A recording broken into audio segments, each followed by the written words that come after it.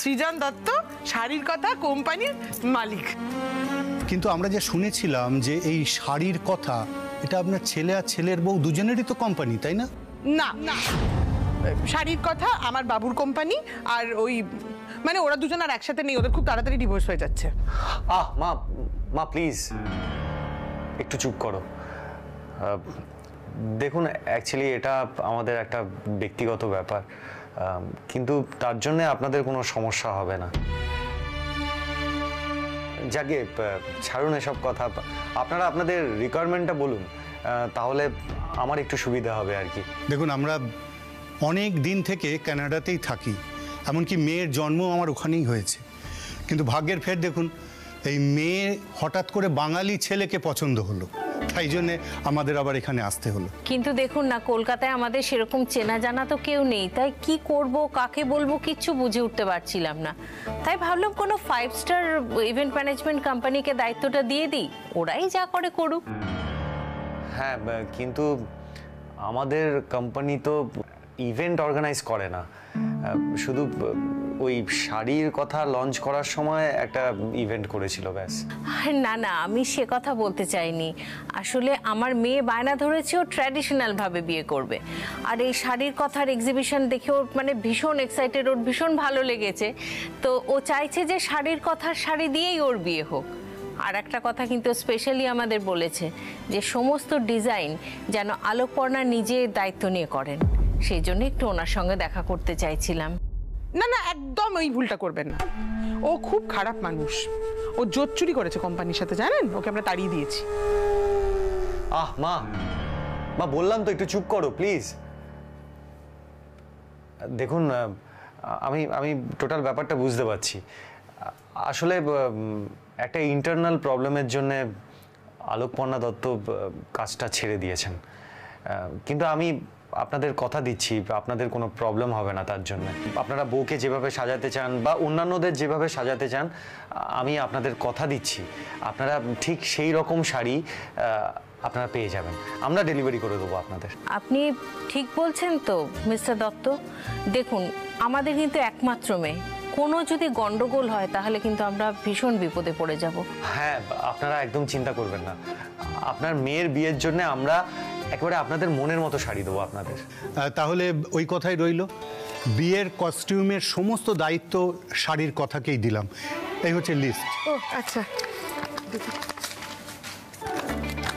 এই নে বাবু। হ্যাঁ, এই লিস্ট অনুযায়ী আমাদের সমস্ত গেস্টদের শাড়ির ডিজাইন আপনারা তৈরি করে ফেলুন, আর আমার মেয়ের গায়ে হলুদ থেকে একদম বৌভাত পর্যন্ত সমস্ত শাড়ির ডিজাইনও আপনাদের করতে হবে। মেয়ে কি যেন একটা ওই শাড়ির ডিজাইনের কথা বলছিল না? হ্যাঁ, ওই তো ওই ঢাকাইয়ের ওপর একটা কোনো ইউনিক ডিজাইন চাইছে আমার মেয়ে। দেখুন সবটা কিন্তু আপনাদের প্ল্যান করতে হবে, তাহলে আপনারা একটা প্ল্যান রেডি করে আমাদের পাঠান, তারপর আমার মেয়ে এসে ফাইনালি সবটা দেখে নেবে। ঠিক আছে, আমরা তাহলে সব প্ল্যান করে নিচ্ছি, আপনাকে না হয় পরে বাজেটটা পাঠিয়ে দেবো, তারপর না হয় পুরো ব্যাপারটা আলোচনা করা যাবে। এই নিন আমার কার্ডটা রাখুন, যদি কখনো কোনো রকম কনফিউশন হয় তাহলে আমাকে একটা ফোন করে নেবেন। ঠিক আছে, আজকে তাহলে আমরা উঠি। চা টা কিছুই তো খেলে না না, একদম টাইম নেই আজকে, একমাত্র মেয়ের বিয়ে বলে কথা বুঝতে পারছেন, বাট আসা যাওয়া তো লেগেই থাকবে, নেক্সট টাইম। ঠিক আছে, তাহলে নমস্কার, আসি। হ্যাঁ, ওই সোজা বেরিয়ে ওইদিকে। হ্যাঁ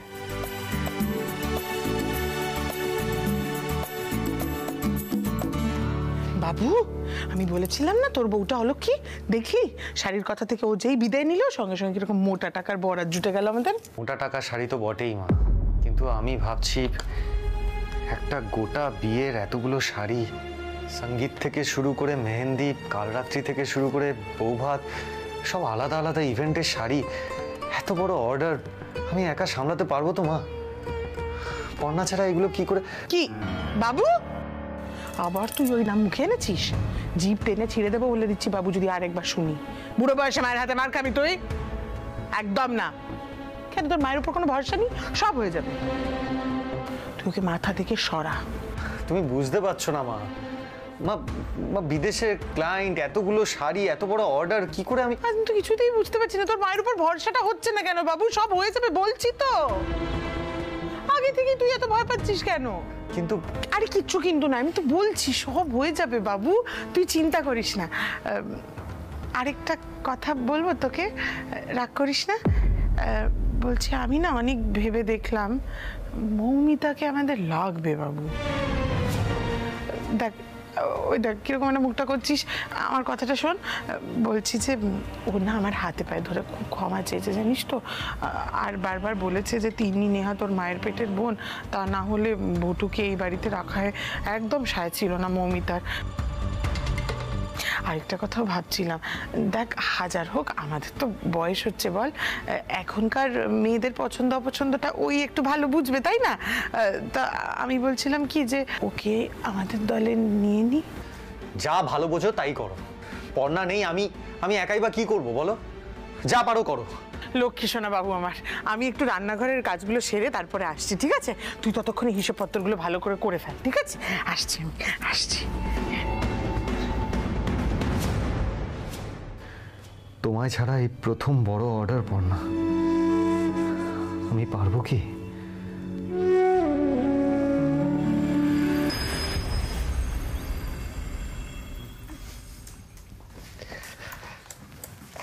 কিরে খাবি না? না আসলে আমার না এখন খেতে ইচ্ছা করছে না, পরে খাবো। তার মানে সৃজনদা এখনো চুপ করে আছে, আর চুপ করে থাকা হচ্ছে সম্মতির লক্ষণ, সেটা ভেবে তো শাশুড়ি মা এখনো চিৎকার চেঁচামেচি করছে, তাই তো? সিরিয়াসলি মানে রুচি, আজকালকার দিনে এরকম ব্যবহার এটা মানা যায় তুই বলতো? পর্ণা ম্যাডাম, আপনার নামে একটা পার্সেল আছে। আমার নামে পার্সেল? আমি তো কিছু অর্ডার দিইনি, দেখি।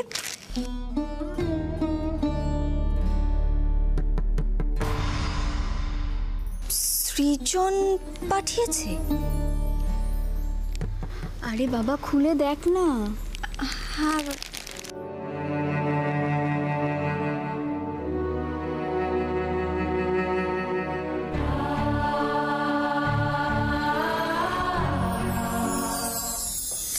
সানগ্লাস, আবার 2000 টাকা দাম।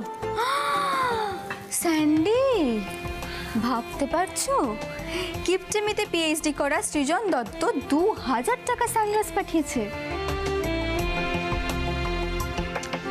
রুচি, মনে হচ্ছে মান ভঞ্জন পর্ব শুরু হয়ে গেছে।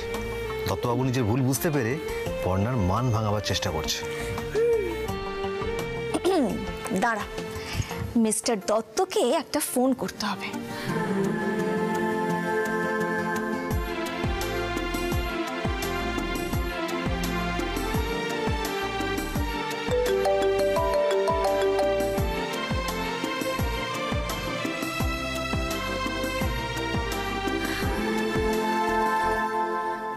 হ্যালো, কি ব্যাপার এখন হঠাৎ ফোন করলে আমায়? থাক থাক, আর একদম অ্যাক্টিং করতে হবে না, বুঝেছো? আচ্ছা সৃজন, তুমি তো জানো যে আমি অল্পতেই খুশি হয়ে যাই। আমার রাগ ভাঙানোর জন্য একটা ফোন করলেই যথেষ্ট ছিল। তার জন্য কিপটে সৃজন দত্তকে 2000 টাকা খরচ করে সানগ্লাস কিনে দিতে হতো না। ওটা অনেক আগে অর্ডার করা ছিল, বাইরে রোদে তুমি অফিস যাও তাই সেই সময় অর্ডার করেছিলাম। তোমার মান ভাঙানোর জন্য অর্ডার করিনি। থাক, খুব হয়েছে। তুমি এই কথাগুলো ইচ্ছে করে বলছো না, আমাকে আরো বেশি রাগিয়ে দেওয়ার জন্য। কিন্তু মিস্টার দত্ত, আমি কিন্তু আর একটুও রেগে নেই, বুঝেছেন?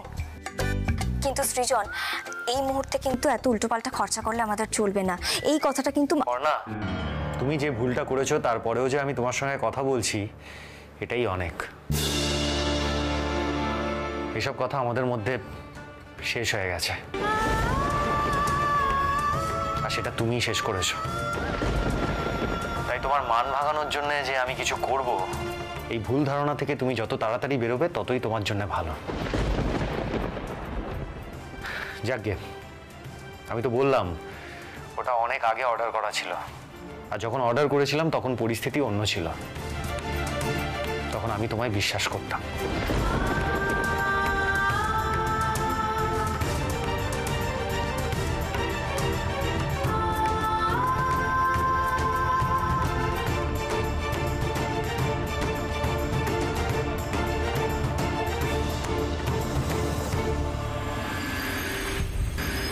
মমিতা এসো, আর এরকম করে থেকো না, এসো।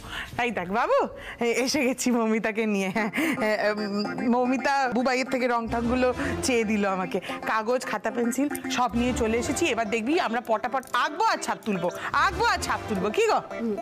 এত সহজ নয় গো মা। মা, অনেকটা ধাপে ধাপে কাজগুলো হয়।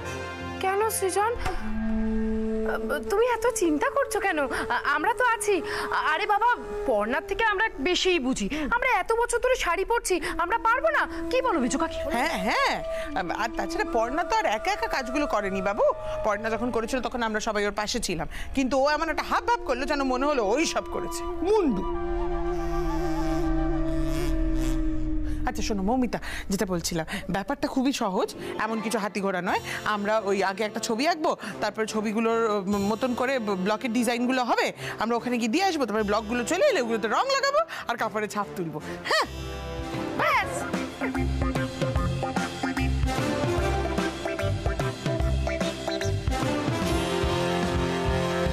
মাকে তো কিছু বললেই মা খেপে যাবে, কিন্তু সত্যি মা আর বড় বৌদি মিলে কি পারবে সবটা সামলাতে?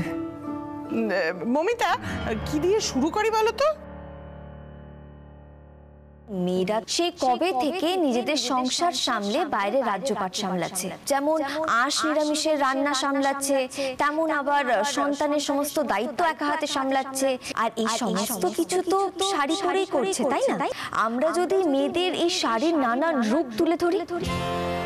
মেজো কাকি, পেয়ে গেছি।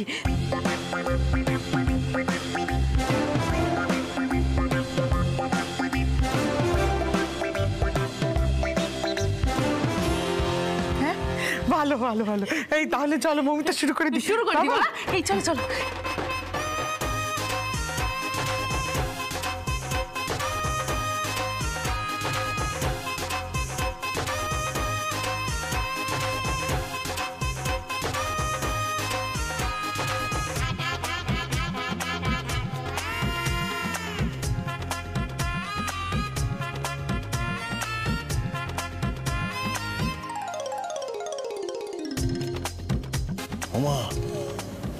মাগুলো কি আঁকছে গো? চুপ, একদম চুপ কর, কিচ্ছু বলবি না। আমি এদের হাড়ে মজ্জায় চিনি, ওরা নিজেরাই নিজেদের চেনে না। হ্যাঁ, ওদের দূর যে কত দূর সে বিষয়ে কোনো জ্ঞানই নেই। কিন্তু মা, এভাবে কিন্তু ব্যবসা দাঁড় করাতে পারবে না ওরা, আর পর্নার গয়না ফেরত দিতেও পারবে না মা আর বেটা। সবুর কর মেজে খোকা, মেওয়া ফুলবে, এখন ওরা যা করছে করতে দে। চল চল, এসো এসো এসো, চলে এসো।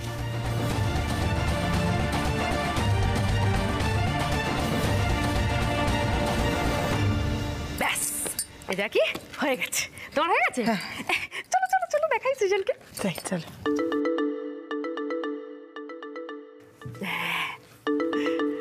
সৃজন হয়ে গেছে, দেখো দেখো দেখো কি সুন্দর রেখেছি, দেখো।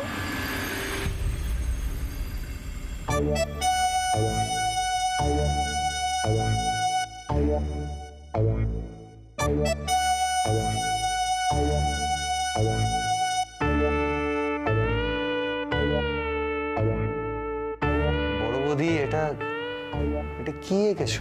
কেন? দাঁড়াও, আমি তোমাকে সবটা বুঝিয়ে বলছি। এগুলো হলো রান্নাঘরের জিনিসপত্র। বউ মানে হচ্ছে ঘরের লক্ষ্মী, আর লক্ষ্মী মানেই হলো সংসার, আর সংসার মানেই হচ্ছে রান্নাঘর। বাবা কি বুদ্ধি মমিতা তোর, তাই না মেজো কাকি? সত্যি ভালো ভেবেছে না বাবু? এই আমারটা দেখতে পাচ্ছি।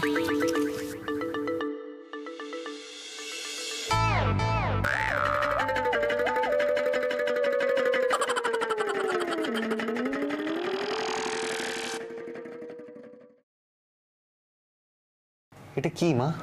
ও মা, ওই নতুন বউ বাড়িতে এলে লাটা মাছ ধরতে দেয় না, ওটাই এঁকেছি তো। দেখ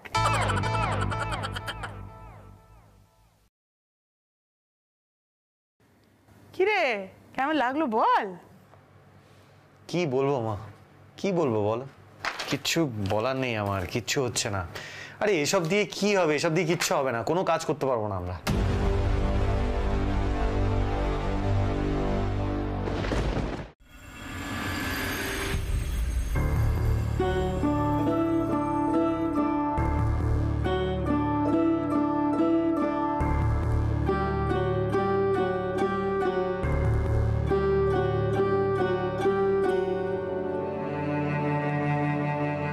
দেখেছিস ছোটদা, বৌদি ভাইয়ের মনটা কিছুতেই ভালো হচ্ছে না। আজ না বৌদি ভাইকে চার্জটা করেই ছাড়বো। আয় তো বৌদি ভাই।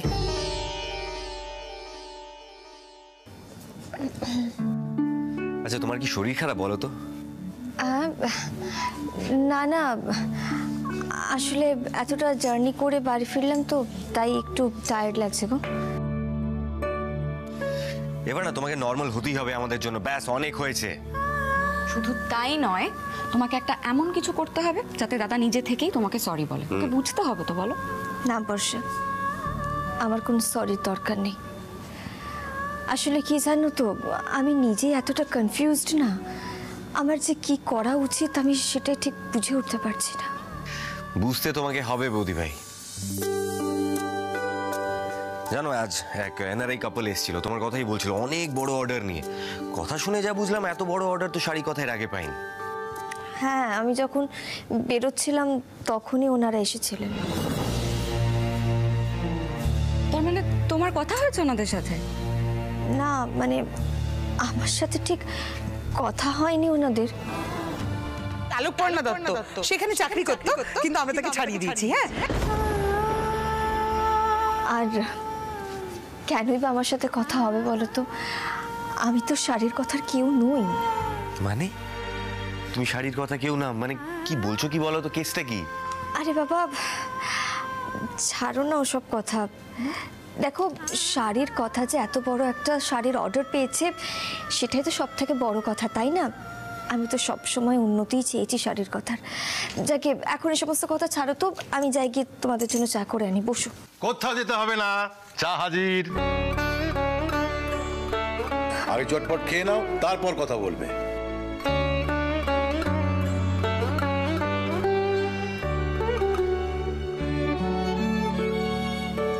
বাবা। আচ্ছা পূর্ণা, আজকাল তোমার কি হয়েছে বলো তো? হ্যাঁ, কথায় কথায় খালি চোখে জল এসে যায়।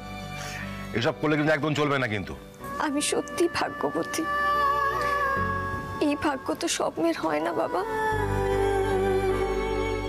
কিন্তু তাই বলে আপনি আমার জন্য চা, অমলেট এসব।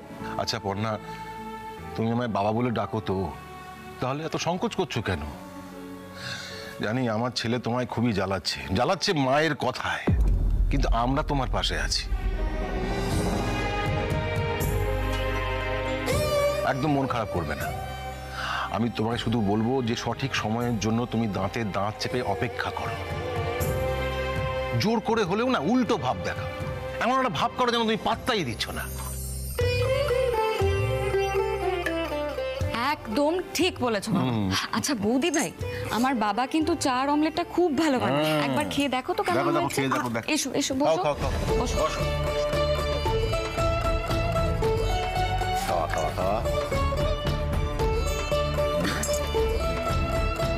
কেমন? হ্যাঁ, দারুণ হয়েছে বাবা, খুব ভালো। আচ্ছা এবার চা। হ্যাঁ, চাটা খাও। খাও খাও খাও। কি ঠিক আছে না? হ্যাঁ, না একটা কাজ করবে তুমি না, উঠোনে একটা জমিয়ে পিকনিক লাগাও দেখি। হ্যাঁ, দেখবে ওদের সব মাথা ঘুরে যাবে, এমন একটা ভাব করবে যেমন তোমার কিছু যায় আসে না। আর সেই পিকনিকে সৃজন, কৃষ্ণা, মৌমিতা, অয়ন বাদ। দরকার বলে মানেটা কি তাকেও বাদ দিই। বাদ লোকটা অনেক ধ্যাসটাম করে, বাদ দিয়ে দাও। সত্যি বাবা, আপনি না পারেনও বটে।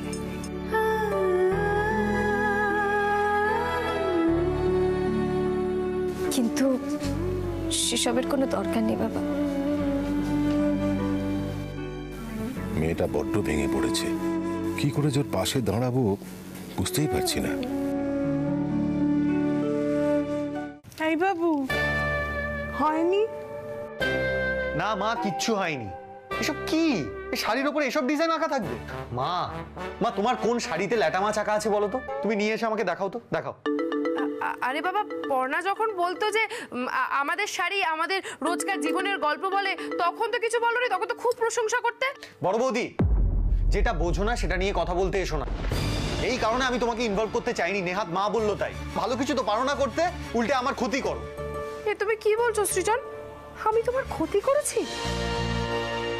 বিশ্বাস করো সৃজন, আমি কিচ্ছু জানতাম না। তোমার এই পা ভাঙা, বটব্যালের সোনা পাচার, এসব কিচ্ছু আমি জানতাম না। আমি কেন, বনুও জানতো না। বনু যখন এসে বললো যে বটব্যালকে আশ্রয় দিতে হবে, তখন আমি না মুখের উপর না করতে পারিনি। এটুকুই আমার দোষ সৃজন, তুমি বিশ্বাস করো। থাক বড় বৌদি, এই বিষয় নিয়ে না আমি আর কথা বলতে চাই না। মোদ্দা কথা হলো এইগুলো নিয়ে কিচ্ছু হবে না। কেন সৃজন? পর্ণা যা আঁকতো আমরা তো তাই। পর্ণা এসব আঁকতো? আরে পর্ণা ছোট ছোট জিনিসের, সাধারণ জিনিসের যে সৌন্দর্য আছে সেগুলো বুঝতো, সেগুলো ফুটিয়ে তুলতো। এরকম কদাকার ল্যাটা মাছ, ইলিশ মাছ এসব এঁকে বেড়াতো না। এই বাবু, খালি সারাক্ষণ মুখে পড়না পড়না পড়না পড়না। এই মমিতা, যতবার ওকে বলছে ওই মেয়েটার নাম মুখে আনিস না, না নাম জপেই যাচ্ছে জপেই যাচ্ছে। ঠিক আছে ঠিক আছে, মানলাম যে আমাদের ছবিগুলো তোর ভালো লাগেনি, ঠিক আছে, কিন্তু একদিন তো সব হয়ে যায় না বাবু, একটু সময় দে, আস্তে আস্তে হবে। মা, যার 9তে হয় না, তার 90তেও হয় না। বলে একবারেই হতো। পারবে তো না তোমরা পর্ণার মতো আঁকতে, সুতরাং এসব কথা বলে লাভ নেই, ছেড়ে দাও।